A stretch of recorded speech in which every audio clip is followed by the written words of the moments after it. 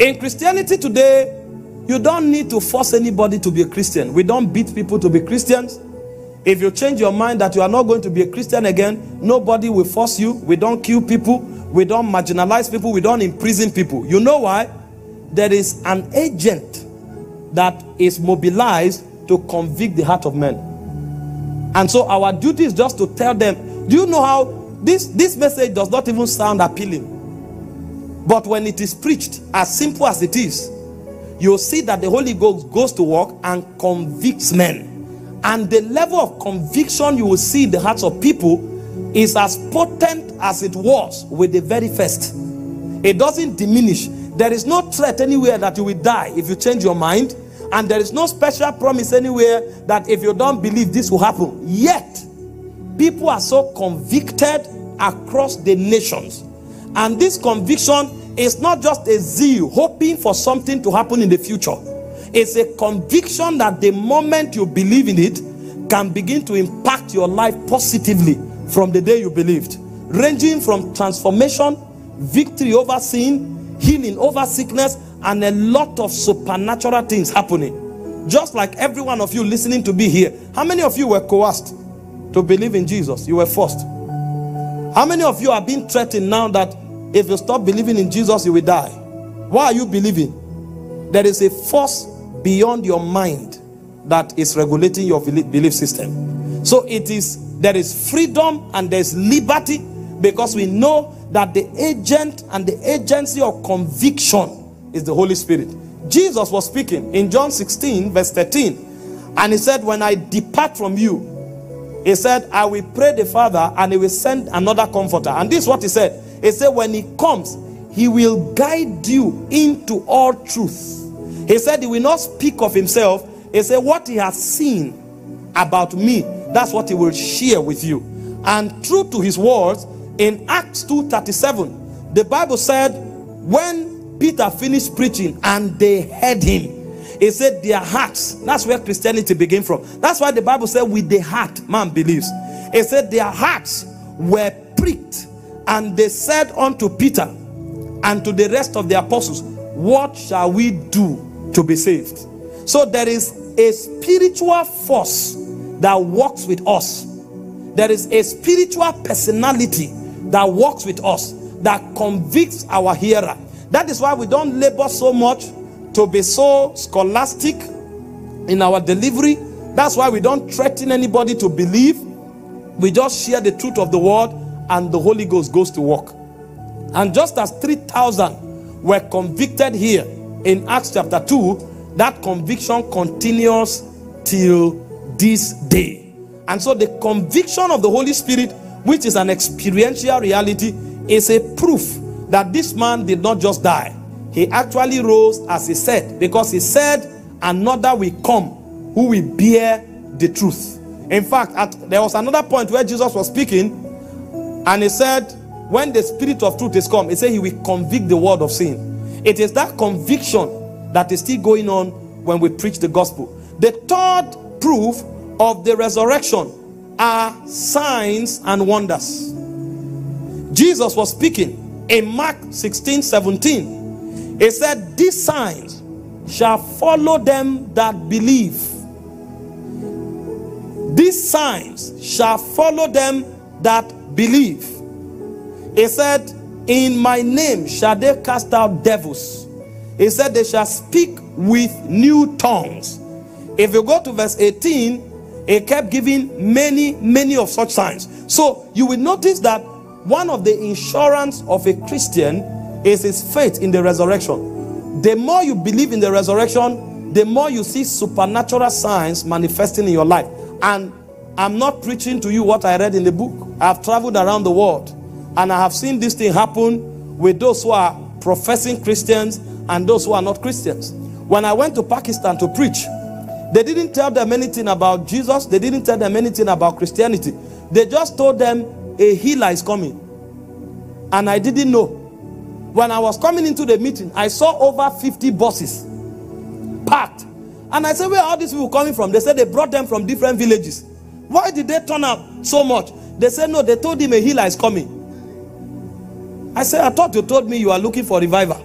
When did the message turn to a healer is coming?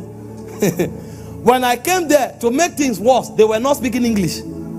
So I had to reduce my message to a message that a 6-year-old can understand. And all I told them is, man fell into sin. And the only thing available to man was judgment. For the wages of sin is death. And there's nothing you can do about your sins, because the standard of God is not the standard of man.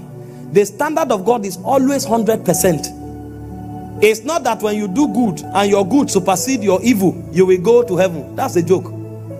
If I bake cake now and I give you to eat and you want to eat, I say, hey, sorry, I put some animal dung.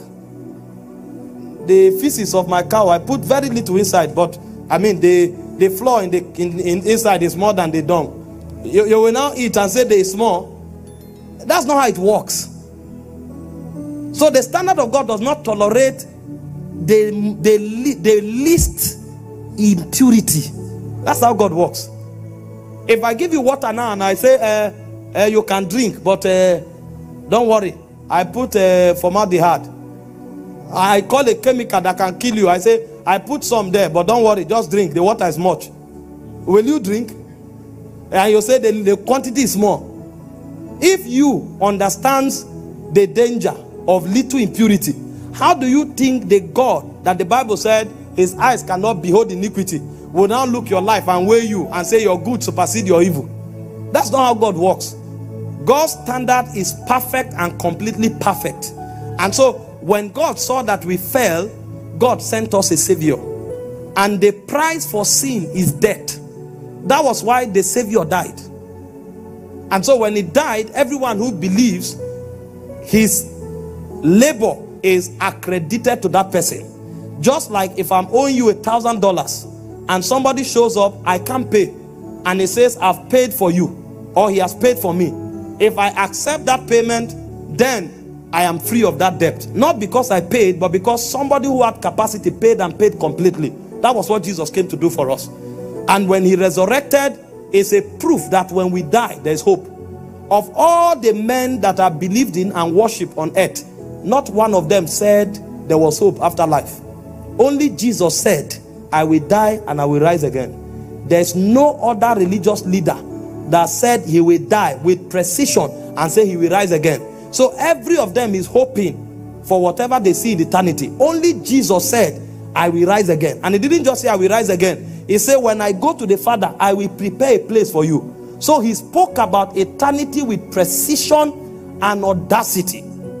And the way he validated it is that if you believe it, it's not until you come over right here while you are here, signs and wonders will begin to follow you as a proof that what I told you is not a lie. It can be justified.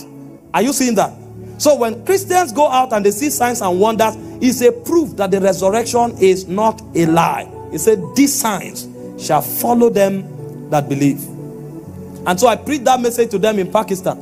When I finished, I didn't sense any anointing. I told myself, you are finished today. I now went back, and the people were waiting for the healer. That's the first message they want to hear. When I saw that nothing was working, I said, okay, stand up. If you are sick, stand up. This is your time. And trust me, there are sick people in the world. I said, in the name of Jesus, be healed. And the Holy Ghost went to work. I was not feeling anything, but the Holy Ghost was working. Terrible things. A woman shouted and said she can see. She was blind. They led her to the meeting, eyes open. Another one shouted that she can hear. The people were trying to understand. Then they started bringing babies. Babies who didn't even hear the message. Babies that didn't even have faith. The other one, the bone was protruded with a swelling on the chest. The bone went back and the swelling vanished. That was when everybody started shouting. When I saw that Jesus was doing his work, the next one I went for, when I finished teaching, I said, no, this thing I'm telling you, you would think I came with magic. No, I now called somebody. I said, come. I said, you two give command in the name of Jesus.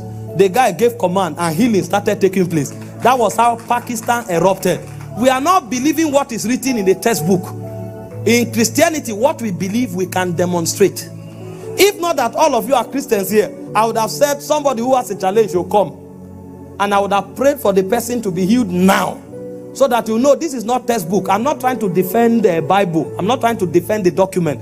Christianity is something that you experience. That's why it brings liberty. I'm not trying to prove or defend what Jesus said or what a prophet said. I can prove it. And the way I prove it is that signs and wonders will follow. When you talk and something happens, somebody will know that there's a spirit behind what you are saying. So that's the second sign of the resurrection. In Acts chapter 3, from verse 6 and 8, Peter and John were going to the place of prayer. And the Bible said they saw an impotent man. And the man asked them for help. And Peter said, look on us. He said, silver and gold have I none. He said, such as I have, I give you. And in verse 6, he said, in the name of Jesus, rise up and walk. And he put the man up, and the man started walking. This is not defending a book. This is demonstrating the truth of the word of God. That this thing we believe is a reality. It's a life. It's not just a hope. It's something we can demonstrate. So if you believe in the resurrection, the proof is the signs and the wonders. And these signs and wonders are not for apostles and prophets. It said these signs will follow everyone that believes.